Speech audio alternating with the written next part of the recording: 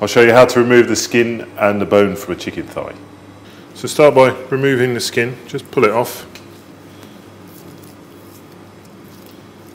Trim off any excess fat. And then flick it over. Just make that first incision along the bone. Always cutting as close to the bone as possible so that you leave meat behind. And then you go underneath. And make sure you remove all of that joint and knuckle that is there. Then you end up with a chicken thigh that's ready to be cooked.